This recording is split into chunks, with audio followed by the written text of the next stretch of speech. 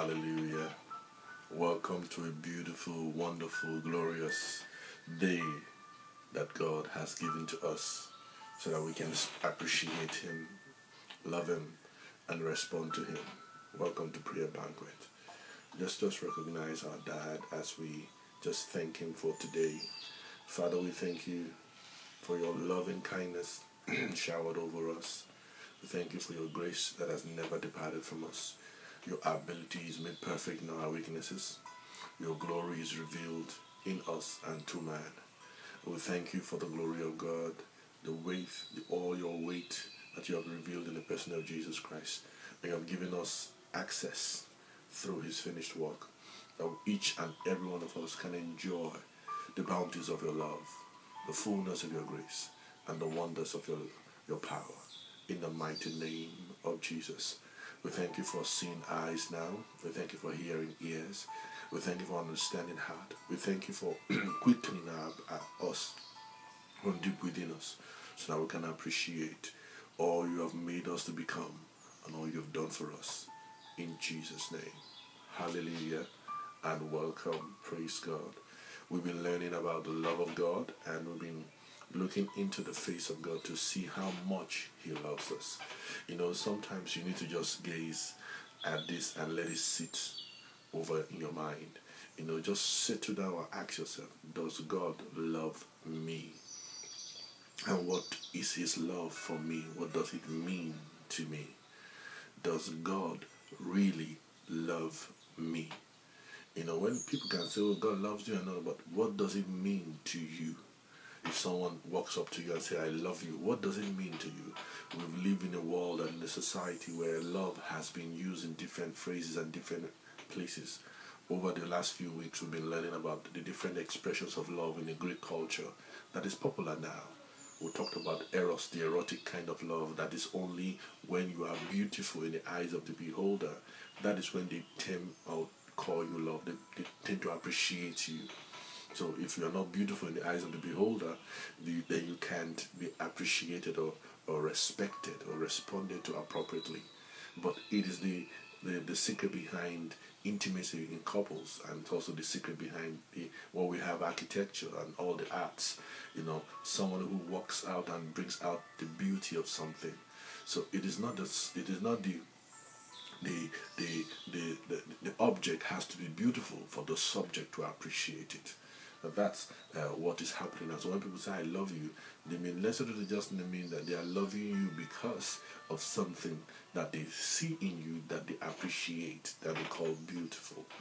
You know, and no one looks at someone who has been a murderer and say I love you. No one looks at a killer and say I love you.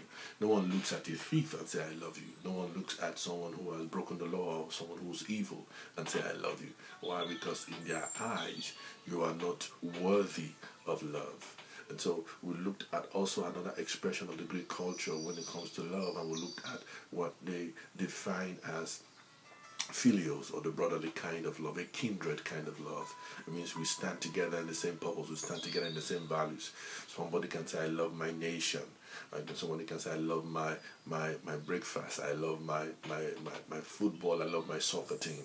You're standing together with the same kindred. That means you stand together with the same values. It means that if they don't perform up to expectations, they don't meet what you designed as what you have set as a standard, then that love is shakeable. It is standing on feeble ground. It's standing on shaky ground.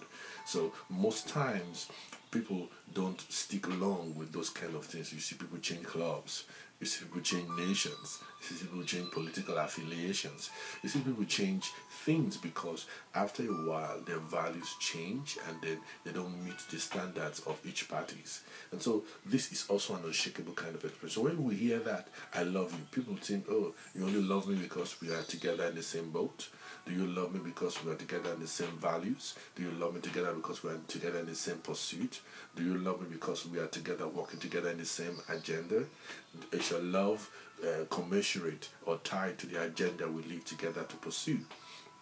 But Jesus brought another kind of love, which is what I want to say. That's why I'm asking you the question. That's why I'm asking you to ask yourself, does God love me? So Jesus brought another vocabulary. And Romans chapter 5, I'm going to read Romans chapter 5 again. I think we've touched it, but I feel the Lord wants me to re-emphasize it. Romans chapter 5 and verse 8. Many years ago, the Lord brought me to this scripture and was using to teach me about marriage. And it humbled me a little bit, because it taught me something that I've never heard before. Romans chapter 5 verse 8. I'm reading from the Passion translation of the scripture, and I'm going to read the King James translation too. It says, Romans 5 verse 5. It says, for since we are permanently grafted into him to experience a death like his, then we are permanently grafted into him to experience a resurrection life like his, and a new life that it imparts. Could it be any clearer? Oh, sorry, I'm reading Romans chapter 6. Let me go to chapter 5. I beg your pardon. Romans chapter 5, from verse 5. And I read, praise the Lord. It says here, and this hope is not disappointing. That means a hope, an expectation. It's not something that you be disappointed. So when someone says, I love you, and then you don't have to be disappointed. That's what this is trying to refer to here.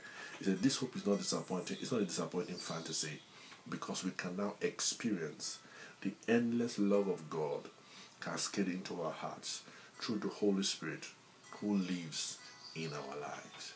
We can experience God's endless love. It's not a doctrine. It's not a sermon. It's an experience. And it's not a disappointing one. It means it is reliable. It can be counted upon every day, every minute, every moment, whether you feel good or you don't feel good. Let me read the King James translation. Hope does not make ashamed, because the love of God is shed, is poured forth abroad in our hearts by the Holy Spirit, which is given to us. It means God is revealing his love to us by the person of the Holy Spirit. God is making that love real to us. God is making that endless love for us. And God was showing me this and said, let me continue to read. This is where I'm going to. Verse 6. For when the time was right, the anointed one came and died to demonstrate his love for sinners who are entirely helpless, weak, and powerless to save themselves. The King James says, for when we were yet without strength, in due time Christ died for the ungodly. Let me read verse 8. Verse 8 now says, but Christ proved God's passionate love for us by dying in our place while we were still lost and ungodly. King James says, God commended his love towards us in that while we were yet sinners, Christ died for us. And this is what the Lord told me about love. He said, love, my love is dictated to everyone who has offended. My love is dictated to everyone who's not perfect, which includes every human being. My love is dictated to everyone who doesn't make it, who doesn't even walk with my values. You know, people only love people who work together and agree together. No, I'm not saying that you should work with people who agree with you. You know, you can love people in that way. But God is showing us this love, that this love was dictated to us while we were, not after we changed our lives, not because we changed, not because we did things right. While we were yet sinners, God loved us. And it is in this love that you can experience healing. It is through this love you can experience deliverance. Many times we want to get our acts right so that God will help us. We want to do things right so that God will help us. No, we don't do things right so that God will help us. We do things right because God has already helped us. It is because he has helped us we now begin to behave right. It is the love of God that causes us to repent. The Bible says it's the goodness of God that makes a man change his behavior, change his thinking, change his actions. You know, if love is poured out to you while you are yet unqualified, how much more now that you have become a part of his family? You see, if God can extend his love, you know, if somebody is very wealthy and you're not a part of his family, and he reaches out on the outside to where you are, maybe you're poor, maybe you're struggling, and extends his hand of help to you, and then brings you into his family and make you a member of his family, how much more, now that you're a member of his family, will you enjoy his goodness? He didn't qualify when he reached out to you and helped you, Now that you are in his family, do you think you will no longer be qualified? You see, many times we come into the kingdom and we try to earn God's goodness and God's favor. No, just sit down and ask yourself, does God love me? And Romans chapter 5 verse 8 says, while you are yet a sinner, while you are yet lying, while you are yet doing the things you did, while you are yet in rebellion against God, while you are yet living independent of God, while you are yet in your own ways, in your own arrogance, in your own pride, God loved you. So just sit down and say, you love me enough to spare my life. You love me enough to prove by giving me Jesus. You see, when God gave you Jesus, that was the proof of his love. You see, if I can give you all I have, while you are not qualified for it, do you think I can withhold anything else from you? When God gave us Jesus, it was everything heaven had. It was heaven's treasure. Romans chapter 8 tells us it was heaven's treasure in verse 32, poured out to you. Not just poured out for all of us. It was poured out to you, particularly you, that you think you are not qualified, you, that you think you don't deserve it, you, that you don't think you don't merit it. It was the love of God poured out for you. I want you to receive his love today as we just thank him for his love. And one of the things that love does is that if he can love you and give you Jesus, he can love you and deliver you from anything. His love for you is a love that withholds nothing. So you can reach out and say, Father, thank you for loving me. Help me. Father, thank you for loving me. I receive your help. I receive your deliverance. I receive your healing. I receive your goodness. I receive favor. Why? Love is God's goodness dictated, directed to you that you are a sinner. Now, when I say you're a sinner, I'm trying to refer to you to the time before you met Christ. Because many times we fail to realize that we didn't deserve anything when God gave us everything. You didn't deserve anything. God gave you everything. Do you not think God is going to withhold anything from you? Father, I thank you. I never deserved any of your goodness. But because you love, you are love in fullness. Your full heaven is described. Your throne is described as a throne of love, grace, and mercy. Thank you for loving me. Hallelujah.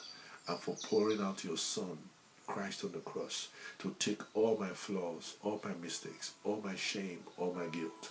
So you nailed my sin on the cross. And if you can declare me forgiven, how much more you can declare me healed. If you can declare me forgiven, you can declare me blessed. If you can declare me forgiven, you can declare me sound mind. You can declare me forgiven, you can declare me delivered from oppression. If you can declare me forgiven, you can declare me favored. Oh, thank you.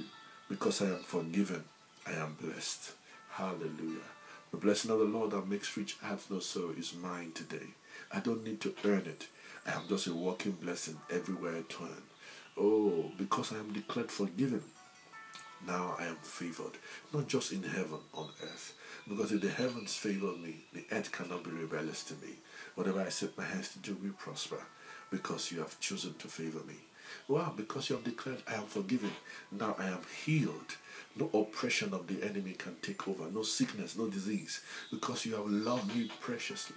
You have loved me just like a father will not allow his child to be bound by sickness. They weep, they go through all kinds of pain. You don't want to see that for me. If you can declare me forgiven, you can declare me healed. So by your stripes, I've been set free today. Right now, I accept this as my reality. I walk here free from every sickness. I walk here free from every pain. I walk here free from every oppression. I walk here free from every disease. I walk here free from every diagnosis that have been declared upon me. Now in the name of Jesus, I am healed, free, and whole in Jesus' name. Because you have declared me forgiven, you can declare me delivered. So I am delivered. Oh, every mental depressive thing I'm delivered from. I'm set free from that fear. I'm set free from that doubt. I'm set free from that oppression in my mind and in my body. In the name of Jesus. Thank you for loving me this way. In Jesus' name. Amen and amen. Spend time to let it sink over your heart. Let it sink over your mind. And ask yourself, how much does God love me?